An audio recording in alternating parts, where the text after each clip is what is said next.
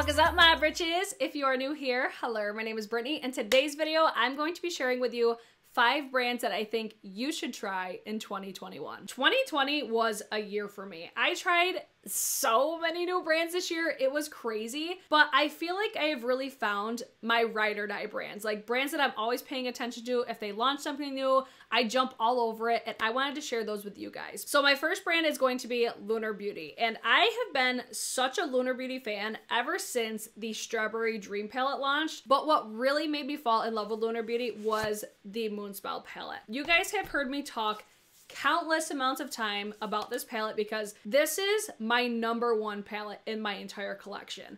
I think that Lunar Beauty hits every single mark that I look for when I'm judging a brand. Formula, consistency, customer service, shipping, all those things go into my brain as soon as I'm like trying out a brand for the first time. And I've been blown away every single time from Lunar Beauty. Every time that they launch something, I buy the whole collection except for the most recent one. I didn't get the brushes, but I love all of his products, but I do think that the standout with Lunar Beauty is the eyeshadow palettes. I love his formula. I think they look even more beautiful on the eyes than they do if you swatch them, but his lip products are incredible. The only downfall about Lunar Beauty though is the restock. As far as like if you want like his Moon Prism powders, good luck finding them in stock because they're always sold out. And even the liquid lipsticks, the lip glosses, it's almost like once they sell out, they're actually gone. So that's the only downfall. But if he launches something else, he is in Manny MUA. He's the owner of Lunar Beauty.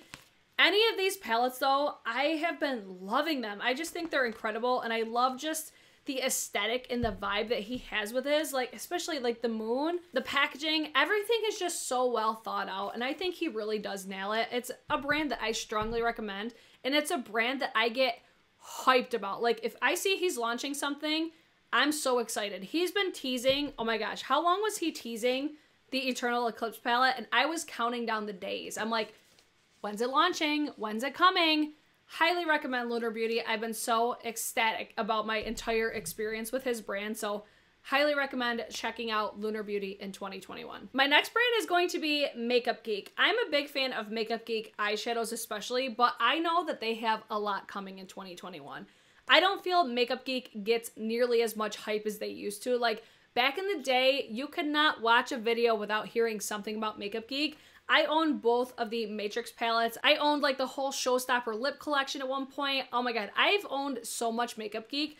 But when they came back for the rebrand, I'm like, okay, now I want to see what else is coming. So I'm pretty sure they have brushes coming, concealers, like they've got a lot of stuff in the works. I think COVID just kind of really threw things off. But this is another brand for me. I'm like, every time that I see they're coming out with something, I'm hyped. I'm ready for it, and I cannot wait to see what else Marlena has coming out. But my favorite thing that they've launched are the eyeshadows, especially this neutral palette. You guys have actually seen it recently in another video of my ranking my neutral palettes. This was my #1 neutral palette. I absolutely love it. So Makeup Geek, I don't feel like they get nearly as much love anymore. I'm still a Makeup Geek bitch. I love their stuff. The next brand I want to recommend you guys look out for next year is Sydney Gray. So I have the Tiny Marvels with Mel Thompson, and I also have the Enduring Love, which I just picked up during the restock. But these palettes, guys, I think are incredible. Like some of the best formula eyeshadows that I've ever used.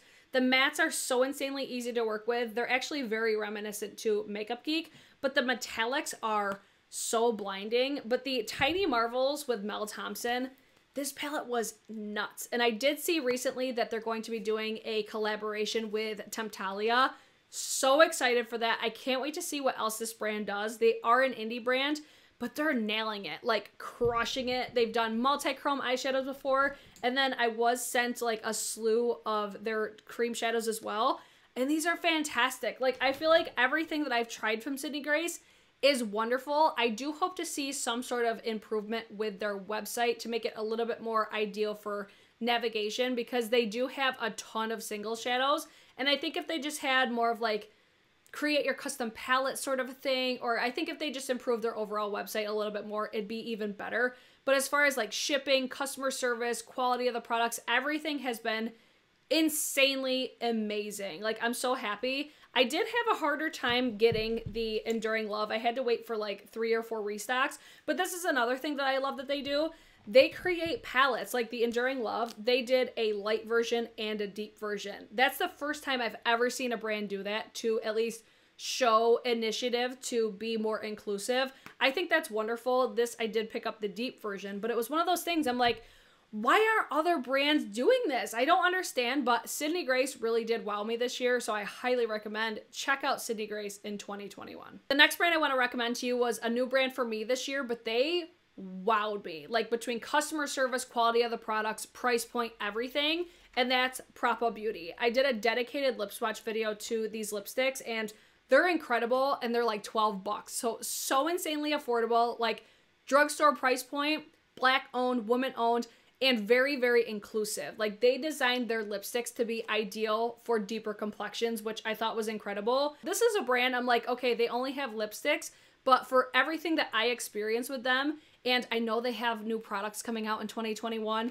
this is a brand look out for, because again, they came out guns blazing with these lipsticks, and these were my favorite lipsticks of 2020. I don't understand myself with this one, because I feel like you guys always see me talk about these products, and I'm usually very critical about the price point with the packaging, but I do highly recommend Scott Barnes Cosmetics. This blush palette has been one of my favorite products of 2020. It looks like a basic ass color story, but this is truly so unique for my collection, and I find myself reaching for it all the time. I have his lip liners, his liquid lipstick, his lip glosses, his lashes, 2 eyeshadow palettes. Like, I have a lot from his brand, and I keep coming back for more. So it's like, okay, I complain about his price point, but everything else is so good. As far as like, his packaging isn't crappy. It's just not a reflection of like a luxury price point, if that makes sense. So I will say, if you've been eyeing Scott Barnes, his products are worth a discounted price. I don't necessarily think I would pay full price for his stuff if I wasn't a content creator,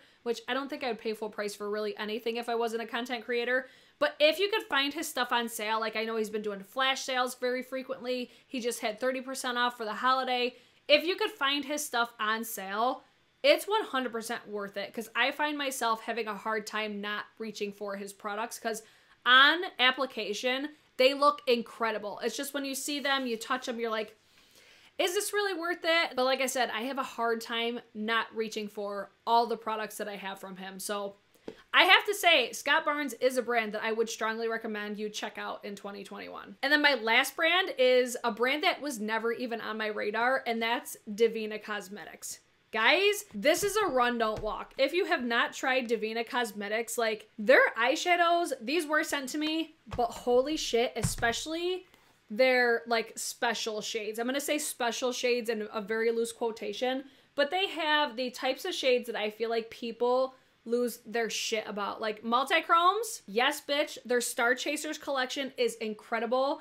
I am floored with the quality of their shadows and at the price point that they're at for these types of quality shadows. Like, look at these swatches. Look at that reflection and the price point, the quality. Like, these feel like silk. They're so nice. Oh my gosh, guys, I cannot say enough great things about Divina. I know those were sent to me, but they're the type of brand though, ever since I've tried these, I have a hard time not reaching for them, and they're the type of brand that everything that they launch, I will be all over it to get it as soon as possible, because the quality is so good. And then this shade right here, Moonlit, are you kidding me? Like, one of the best silvers in my entire collection. Look at that. Look at that. Look at it. Gorgina. Okay, I strongly recommend Divina Cosmetics. I'm pretty sure that they only have like highlighters and eyeshadows at this point, but I can't wait to see if they get into like complexion and stuff like that.